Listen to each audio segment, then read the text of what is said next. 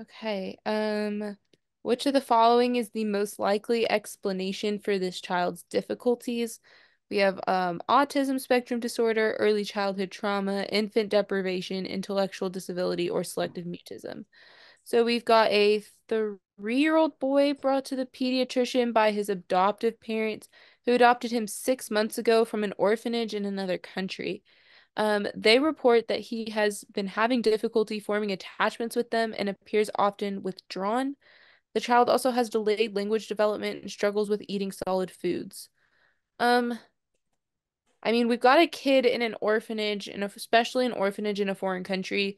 The chances of having a positive caretaker during that time is very low, especially like so long term, like 2.5 years of some sort of child neglect or deprivation, really falls along the lines of infant deprivation. It also tracks with why he's withdrawn. He's from another country, so delayed language development could be normal, unless they're saying it's delayed language development in his own language. It's still normal. I would go with infant deprivation.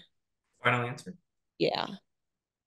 Yeah, beautiful, right? So you're putting everything together, right? I think a lot of people that will look at this might pick autism, right? They might pick, intellectual disability because you're trying to pick one sentence and pick it to a disease diagnosis, right? So Mhm. here, right, you did a great job, right, figuring out that, adopted, right, from another country, right? Difficulty forming attachments and appear withdrawn, delayed in language, and struggling with eating food. So you're putting all this together, and it's just likely, infant deprivation from kind of his past, right, being an orphan, etc., right, putting all that together, and also, difficulty forming attachments. It all makes sense, right?